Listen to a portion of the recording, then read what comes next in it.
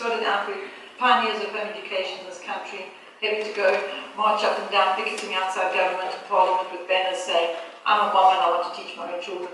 And eventually getting the law changed together with a couple of other families that were convicted before by God as well. So that it goes all the way back to them. And there we were, just us with the word of God, and we were going to home educate as God told us to.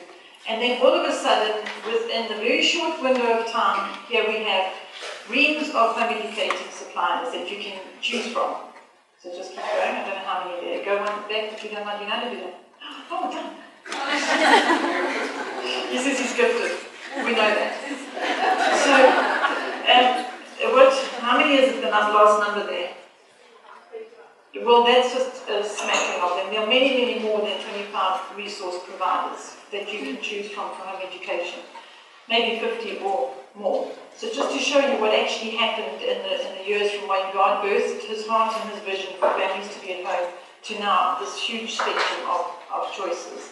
And so now, home educators, we are helping home educators in a whole different way to what we were 20 years ago, or 15 years ago only. And whereas before, they were feeling a calling and a conviction, and now there's a whole multitude of reasons why people are home educating.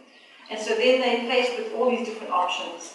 And you can either go with the option of a straight academic school at home, or mixed curricula, or for different specific philosophy of learning, or some that have a very, very strong vision and calling that they feel they need to follow with their families.